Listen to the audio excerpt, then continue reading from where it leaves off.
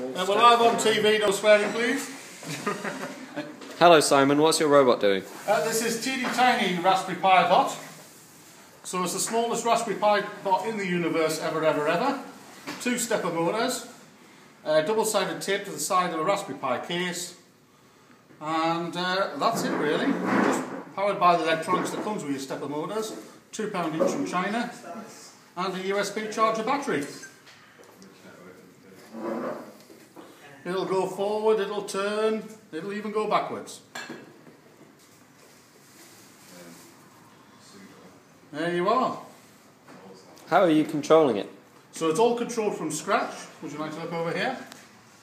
So I've just written little routines in Scratch, and the trick is that there's a Python handler program running in the background that's actually controlling the GPIO. So it's listening to broadcasts from Scratch and sending the appropriate commands to the GPIO port.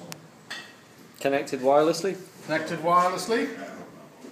So all you need is your Raspberry Pi with a Wi-Fi dongle, a breadboard, a couple of wires, and a battery, and your stepper motors. So the stepper motors cost £5 each if you buy them in this country, and like I said, £2 if you wait the slow boat from China. It goes slowly because you can't get much speed out of a stepper motor. They only go maximum speed of about 14 RPM, these cheap ones. But as you can imagine, in a school on a desktop, this would be quite an advantage.